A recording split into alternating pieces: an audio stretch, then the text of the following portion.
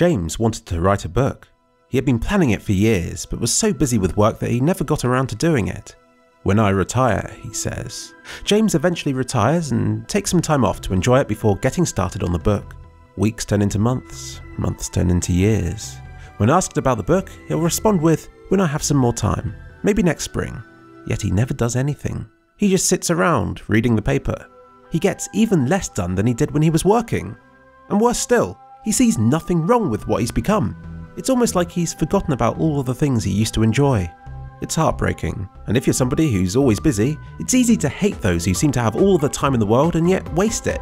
The truth is, most of us aren't that busy. Yes, we might be for a portion of our week, but if we want something done, we need to get on and do it now. No use putting it off because it will never come around. And if it does, it won't be because we suddenly found ourselves less busy. It's because we put it ahead of everything else that we needed to get done. Indeed, I used to do college 5 days a week and work for 3. Yet I could still get games made, videos done and music written. Using that logic, now I only have to do YouTube videos, I should be getting a lot more done. But I don't. I'm lazy and still have to push myself to get anything beyond the bare minimum done.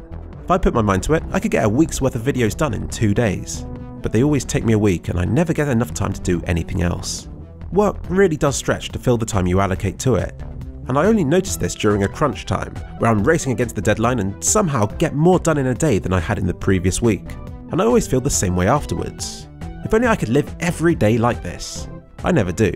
Back at school it was the case with revision, now it's with work. And I hate it. I waste so much time, and always will do. But there are ways of reducing this wasted time.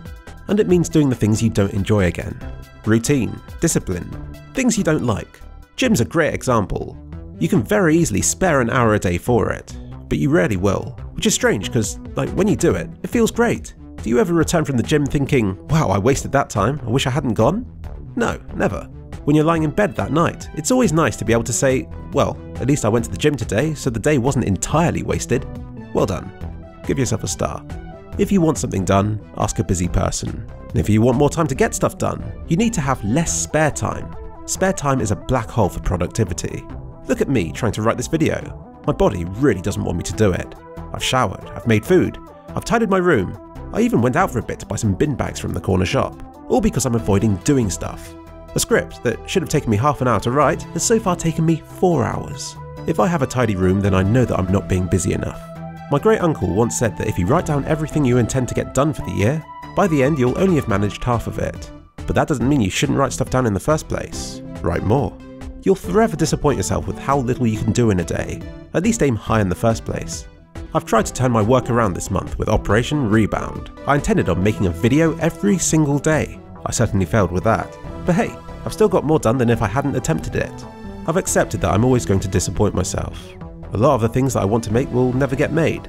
But that's no excuse not to try it in the first place, and to be strict on myself when I catch myself procrastinating. You hear that, James? Yesterday, you said tomorrow. So just do it. Don't let your dreams be dreams.